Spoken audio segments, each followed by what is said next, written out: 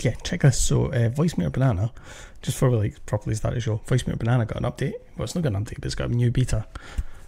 Voicemeeter Potato, and oh man, this is just all sorts of beautiful, all sorts of just like stunning. It really makes me all warm and fuzzy. Look at this. Look at this. Right, okay, it's too big for my screen, but you know, look at this. It is just absolutely schwandiddly dink delicious. I don't know. Let's just put a tiny wee touch more. Let's do that. Make it look a wee bit professional. And we'll do it a bit professional. Not at all professional, right? Okay. So, oh my god, right, stop. Stop. Oh no. Oh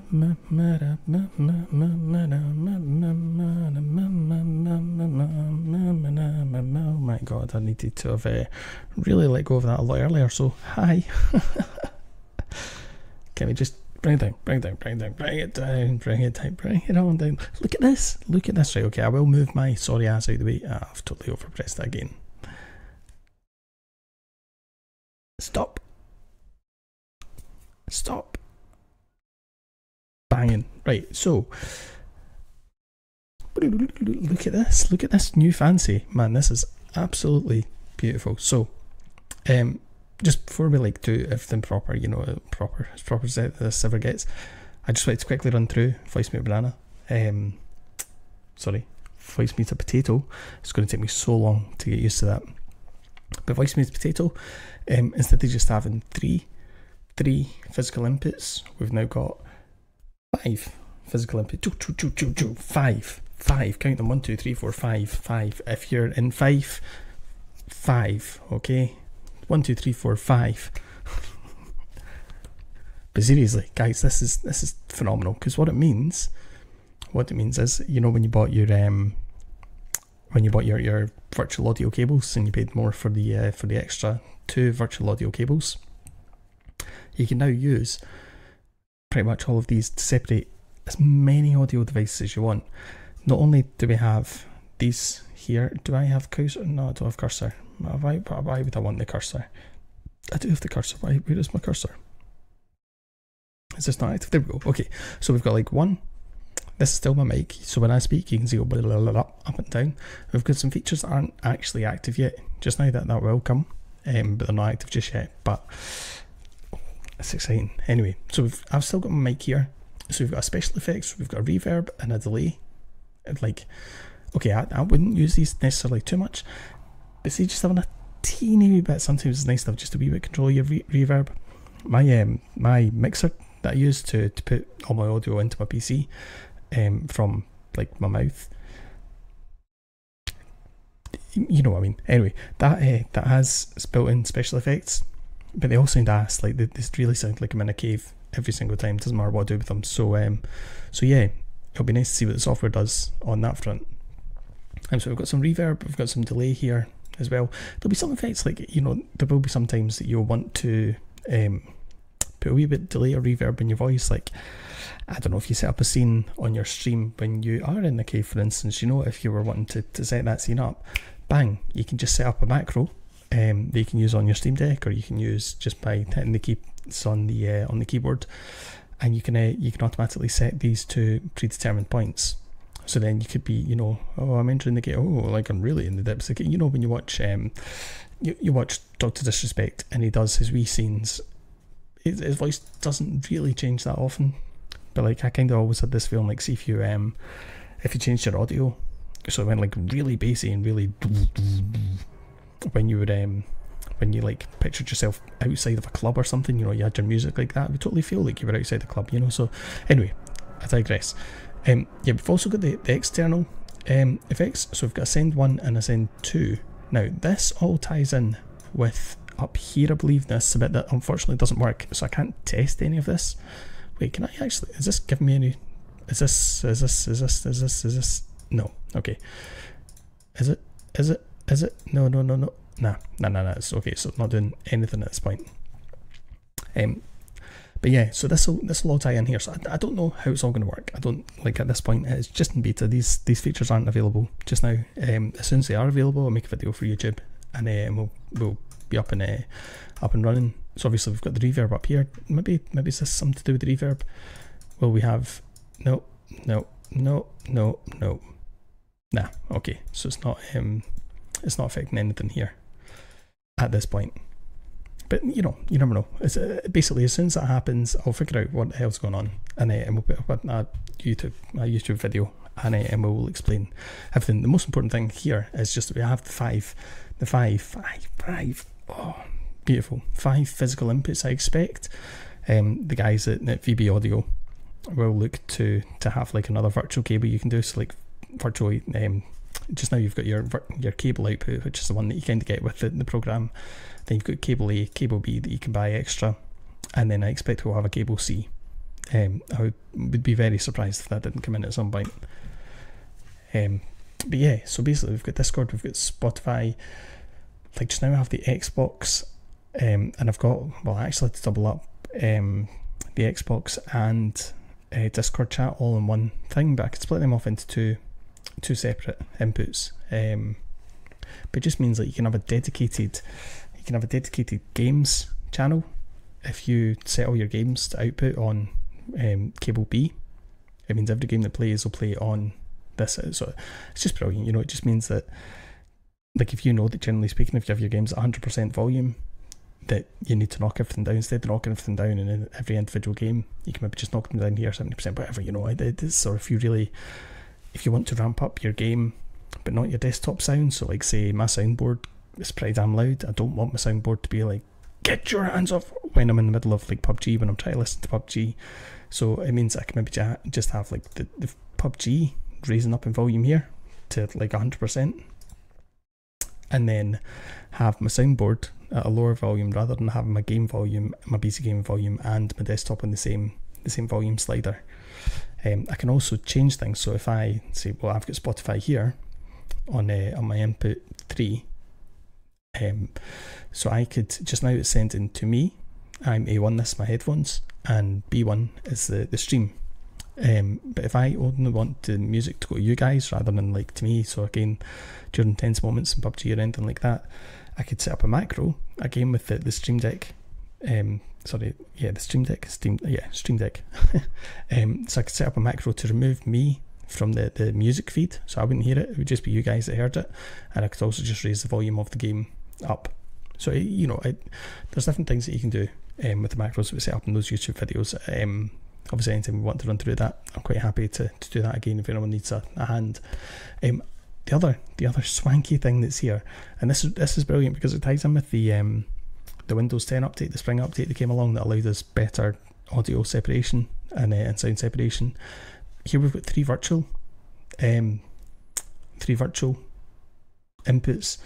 So just now, I'm not going to be able to show you. I could, but I can't be bothered setting up. So anyway, if I go into my sound settings, you have a list of all the things that you can use for like all your applications. You can send them to a specific set of speakers. So it sees these, the Voicemeeter VAIO, the Voicemeeter aux, and it will say VAIO 3, and it sees them as individual outputs that it can output the different applications to. So again, like things like the soundboard, if I don't want my soundboard to be absolutely rattling through a ton of like really loud stuff, or like I like my soundboard to be a bit loud, a bit of a shock, but if it's getting abused, instead of switching the soundboard off, which I don't like to switch it off if I can avoid it, if I could just bang a button and it automatically reduces this volume down, I don't need to worry about it. Again, if you want to do like some crazy effects, you could have this looping. You can set delays. I don't know if you can set delays for all actions. You can certainly fade to, and I'll speak to the guys who might be able to do different things, but you can fade to a point. So like I could set this to fade to minus 40 decibels over a 10-second period. So it would just, when I activate that macro, it would just go and just gradually take it down to the minus 40. So I don't know if it's possible to like say pan this to the left over a 10-second period and then pan it back over to the right, so if like you were doing some space scene or something, where you were like I don't know, if you were recreating the old Batman from the 70s, you know, and you know they've got that doo-loo-loo-loo-loo-loo, na-na-na-na-na, you know, I don't know. Anyway, there's it just, the freedom that this gives you, it's like another 50% of what you had. You can't beat it, more than 50%. But on the output front, we've now increased the hardware outputs to 5, for you fivers, 5 5 hardware outputs.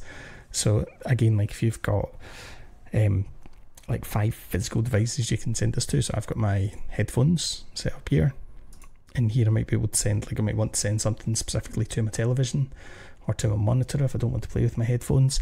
So I can set that up, and only, you know, I only have to activate that when I want to activate it. I don't need to have it active all the time. Here I can set up to go, I might have my PC set up to like a surround sound system, because some people use their PCs as like entertainment systems as well as just for broadcasting, playing games and things, you know. So there might be like that media front, so you might have like your fibre output or anything, you know. So again, you can just set all these things through here. It's phenomenal. So you were limited to 3. I never ever had that issue because I don't use external speakers. I don't send the audio from anywhere to anywhere else on my PC.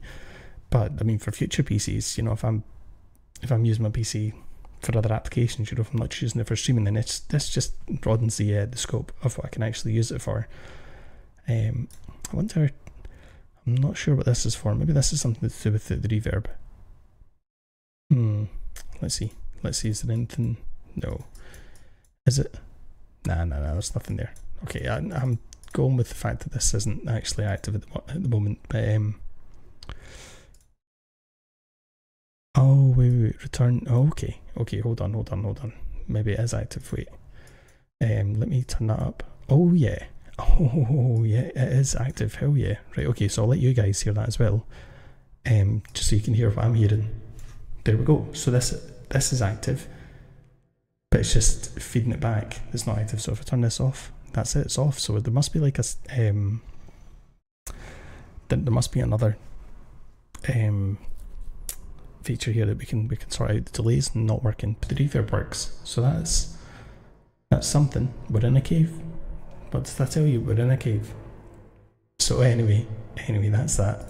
I'll take that off just now. Let's see the delay. Is that no, okay. So we don't want to push it. Take that off just now. I wonder if I put the okay, cool. Anyway, another cool thing that I saw today that I wasn't really thinking about, but I should have been thinking about a long time ago. You know, with Spotify, you have your volume normalization function. So instead of having some songs that are quiet and some bits that are loud in the songs, you know, yes, for classical music, you want to be able to hear the full range, and you want to be able to feel the lows and highs and blah, blah, blah. You know, I get that, I really do. But see, when I'm streaming, sometimes I just kind of want a fairly decent level of volume. I don't want to have to worry so much about that sort of thing. So what you can actually do is comp your Spotify. I wouldn't ever comp it like to 10, because it would just be really hissy at the quiet points of music, and it would probably be quite muddied at the loud moments.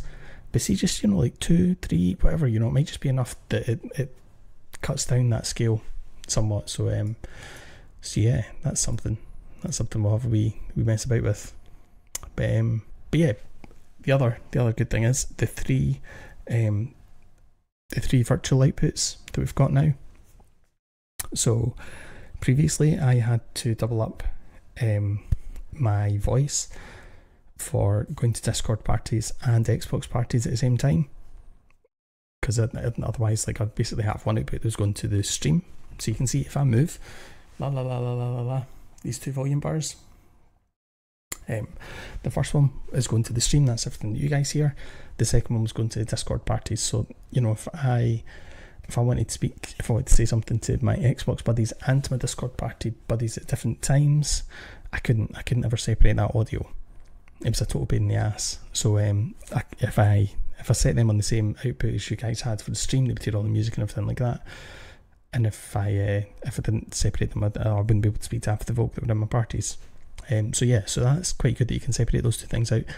I still probably won't, because chances are if I've got an Xbox party on the go and a Discord party on the go, I'll probably want to keep them just hearing me at the same time. However, there is situations when sometimes you want your Discord party and your Xbox party to speak to each other. Like if one person within the parties doesn't have the opposite application, or they have issues connecting, instead of relaying messages back and forth to people, you should be able to send, like, so my Discord input comes here, my Xbox chat comes in there as well, but I'm going to separate them out so that that's not the case.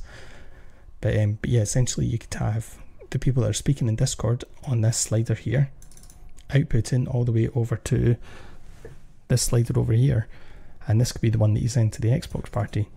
So you wouldn't send your voice twice to that, or you could. I mean, you could send your voice and Discord's party voice to this one and have that going to the Xbox party, and you could send your Xbox party and your voice going to this one to the Discord party, because you don't hear yourself look back on the Discord party. So yeah, so I mean that's just the way that you can handle it. So you could have your Discord party and your Xbox party coming to the same, going to the same people. It would obviously create slight delays and things, you know, but just it's another way to bridge that gap, which in my mind is you know, again, very welcome. It just allows you to create that loop. You just need to watch that you don't totally fuck it up. But yeah, so anyway, that's that. Once I've got more information about this, once I've got more, like once I know what all of this is and how we can affect it and what issues it's going to bring and whatnot, because this external FX return, I'm not sure about that. Let's see if let's just have a wee play, because you know, why not? Let's say here, back here. So I'll turn up my FX return. There. Hi. Okay. I'll let you hear what I'm doing as well. There we go. So we're fairly echoey. Let's turn the can we turn this up here? Let's see.